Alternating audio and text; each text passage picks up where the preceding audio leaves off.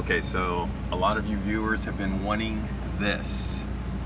I would take a snapshot of it and I'll explain what this is. So this here, let me see, let me get a pen. This here is an antminer. This is the drain chamber. This is where the out, and this is where the cold air goes in, and this is an extra chamber. Oh, moved on me. That's what happens when you're trying to do this. That's the other side's the extra chamber, and what happens here, let me move that out of the way, is the liquid flows out. Can't use a marker on this. The liquid flows, where is the marker? The liquid flows out of here. So this is the out. This is where the overflow is, and this is where it comes back in cold. So the cold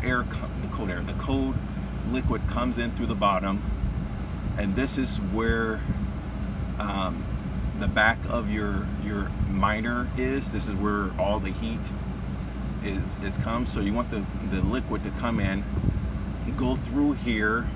This is the network side. Come out here, and what you want it to do is you want it to skim off here. So you're gonna have to cut something right there for the liquid to flow down into here to go out into your cooling.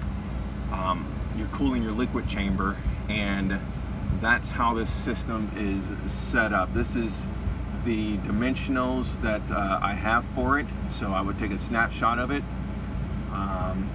This is good to run 6 S9s. I've done an S9 and I can't think of the other one. I think it's a T10 or something like that. With this works fine. I do not put my power supply in the actual liquid itself, because I don't want to add any extra heat to the mineral oil. But this is the design. This is it. So just take a snapshot of it. I'm gonna see if I can share this out on YouTube, and just the design part of it, and you should be able to make it from there. Now, if you're looking at it from the top view, which is this here, that's the top view. I didn't use both sides, so this is where the video shows these guys. This is my overflow, and this was a spare chamber.